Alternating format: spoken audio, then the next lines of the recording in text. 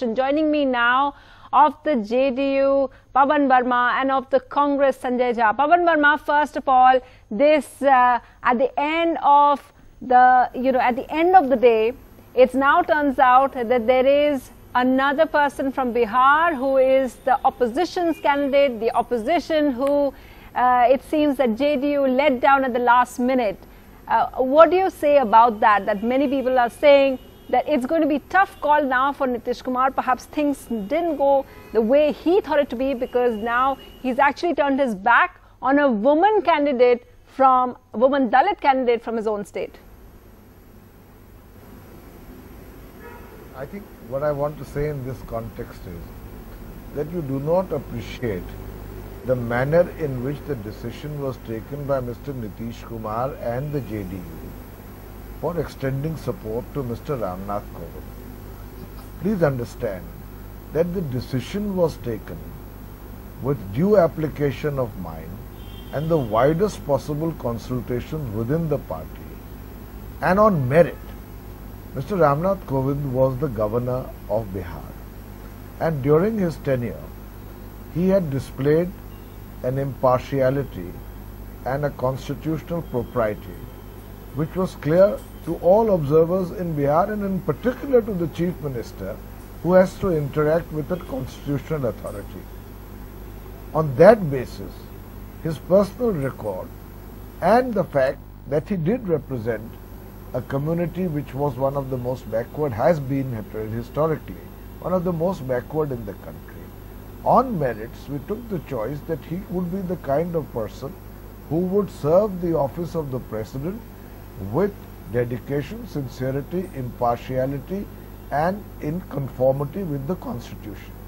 That decision was not ad hoc, it was not reactive, it was not done pursuant to somebody else's decision. It was a decision the party took, Mr. Nitish Kumar took, on the basis of considering the candidate and on merit. And let me say to you that that decision is something we will stick to. You will stick to, but how will it work out in this fight? Which is what I asked you. The fact you didn't really answer my question of the message that it sends out, because isn't it true that Nitish Kumar initially in all the entire thing that he backed the Congress, that he perhaps initiated some of that bringing everyone together? Is there a message that goes out when he doesn't back after that? I'm glad you asked this question, because the selection of the person who will occupy the highest post of the land is not necessarily a matter of confrontation. Secondly, all parties have the right to decide on who they will support. Thirdly, the choice of who the President will be is not the key to the forging of an opposition unity, nor has it been in the past.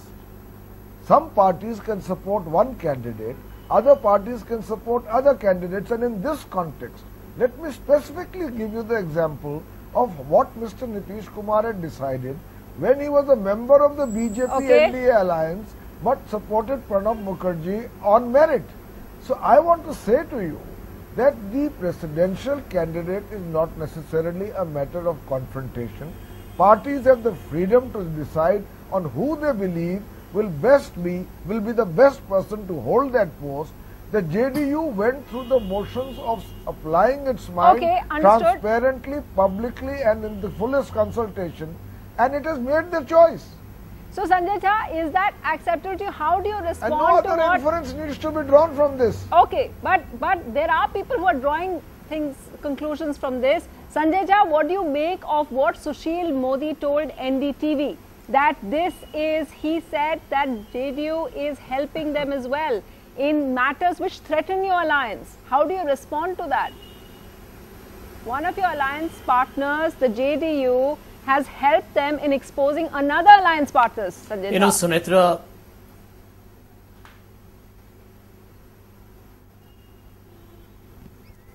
Sunitra, I think I would like to focus on the principal point of the debate really.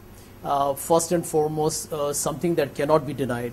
is that Srimati Meira Kumarji's credentials are exceptional, excellent credentials, and she has an extraordinary political career track record. I mean, that's beyond dispute. I need to be more forthright here.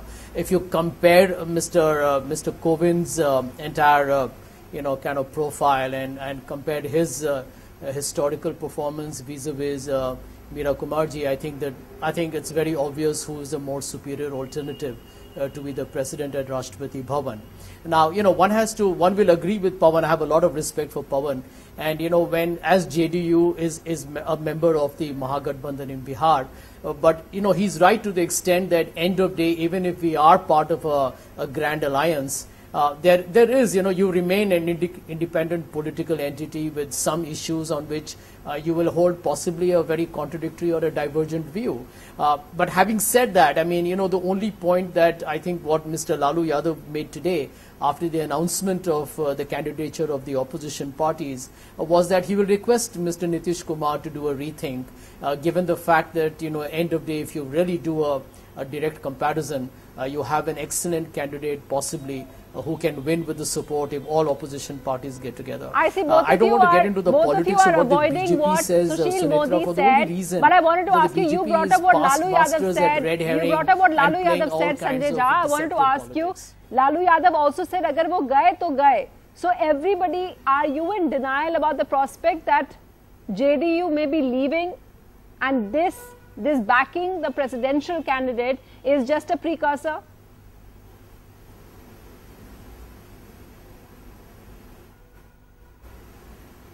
I'm not likely to comment on speculative gossip, but there is only one point on which I think Mr. Yadav was really kind of driving home today, that given the fact that the opposition parties were going to meet today and announce their candidature, I think the only viewpoint that one had was that should the JDU have waited for the announcement of the formal candidate from our side, you're avoiding that and question. then made a Pawan public Verma, stand. do you want to take but that please question? remember that everybody is still entitled to revise their thoughts and views, and let me tell you that there will be an attempt to mobilize kind of support for Srimati Meira Kumarji by talking to all parties, not just UPA, but including NDA allies. I mean, I'm sure that now that people will have enough time to reflect very dispassionately and then evaluate Pawan the Verma, candidates I know you want in to come a in very there, neutral but sort of a lot fashion. of people are talking about the fact that, and Sushil Modi has not denied that even he thinks that this is a total possibility that you are moving towards the NDA, because he talked about the long relationship you shared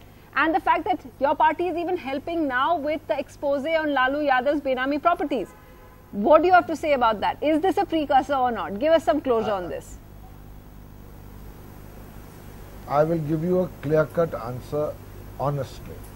First of all, when Mr. Sushil Modi, for whom I have otherwise great respect, makes the insinuation that he is being supplied with information on Mr. Lalu Prasad ji, whatever that information he claims may be, I believe, and I want to say on record, that we categorically deny it. Okay. And perhaps Mr. Modi is doing so to create a further rift in an otherwise Gathbandhan or Grand Alliance that is working smoothly in Bihar. That's right. Secondly, I want to say to you and to my good friend Sanjay that opposition unity is one thing.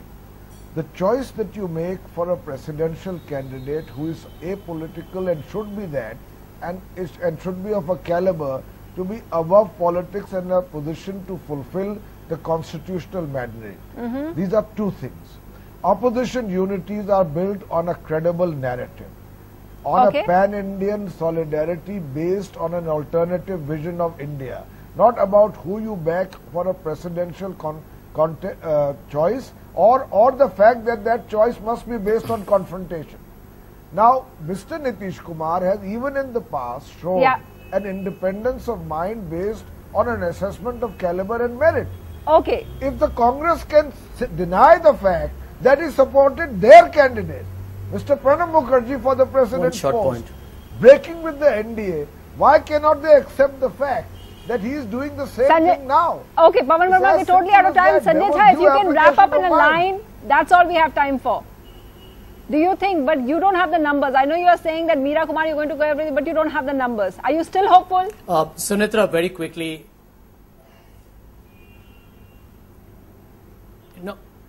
No, we are very optimistic. We'll be trying to mobilize as much support for her as possible because we believe she's the best candidate for the Rashtrapati Bhavan. And I'll tell you only one point here, Sunitra. Yeah. I think the concern that we have is that, Mr. Kovind may be a Dalit and that's what the BJP is, going to town about. But don't forget that he's a part of the larger Sangh Parivar, and we know what the RSS ideology is, how divisive and how completely anti-Dalit it is. So there are a lot of internal contradictions that still have to be addressed going forward. As a private secretary to Morarji Desai.